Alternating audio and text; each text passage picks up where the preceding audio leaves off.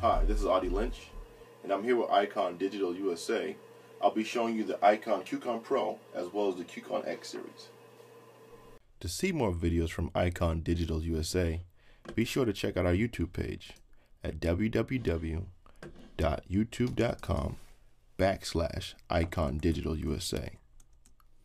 There you'll find tutorials, reviews, as well as news on upcoming products and existing products. When you first power up the Qcon Pro, you'll notice that it calibrates. The second thing you'll notice is you get a chance to select which DAW mode you'll use, and the DAW mode buttons are to the right. So we'll be using Pro Tools, so we'll go to Pro Tools. Now that I have my Qcon Pro fired up, I'm going to start Pro Tools.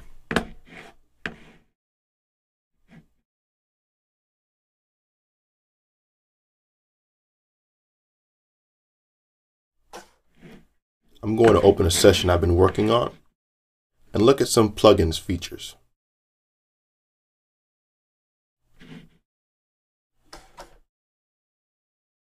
My faders go exactly where my channels are in my Pro Tools session. Now another great thing about the Qcon Pro is I can toggle between my mix window and edit window. And since we'll be focusing on plugins, we'll stay in our mix window. To make sure my Qcon Pro is communicating with my Avid Pro Tools session, I'll go to Setup, scroll down to Peripherals, go to my MIDI controllers, and for number 1, make sure I'm on the HUI protocol. My receive and send should both say Qcon Pro. And if I'm using the Qcon X, for number 2, HUI protocol, receive and send should both say Qcon X. Once that's complete, you'll see the machine calibrate once again. All right. So the first thing to understand when using plugins is you want to select the track that you'll be putting the plugins on. In this session, I have my alto voice part, my tenor voice part, and soprano. I'll be focusing on just the alto. So I'll select my alto track, which is track 1. As I move the fader, it's communicating flawlessly with my Avid Pro Tools session. The second thing I want to do is be able to press the plugin button. Now, as you can see, Pro Tools allows me to go through inserts 1 through 4, just like on the screen. 1, 2, 3, 4.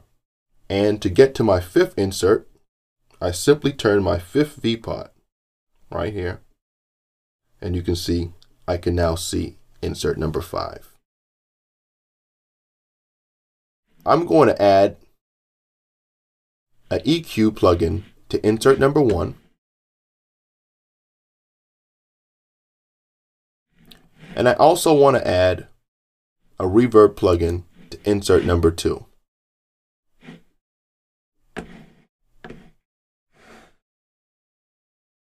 Okay. Now, for me to easily get to that on my Qcon Pro, I turn the 5th V-pot once again to change my pages, and like magic, insert 1 is V-pot 1, insert 2 is V-pot 2. So I want to focus on my EQ band. I press insert 1.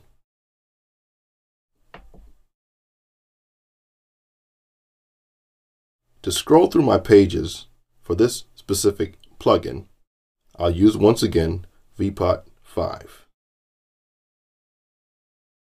And as you can see, all of my parameters are listed on my LCD screen. So If I want to affect my mid frequency,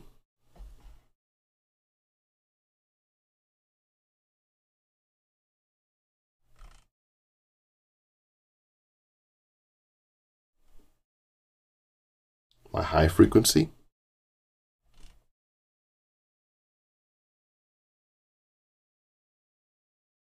and to exit out of it, I press the 5th V pot,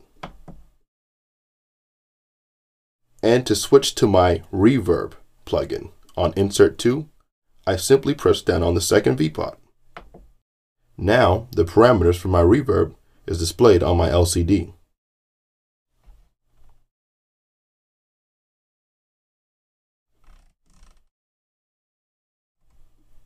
And of course, the 5th V pot will switch the parameters pages. Another great trick with the Qcon Pro is having the ability to compare by pressing the compare button, and also bypass if needed. With all of these functions at my fingertips, I can now mix with my ears and now with my eyes. To escape, once again, I press the 5th V pot. I press my plugin button, and now I'm back to seeing my channel names. To see more of our products, please go to our website at www.icondigitalusa.com.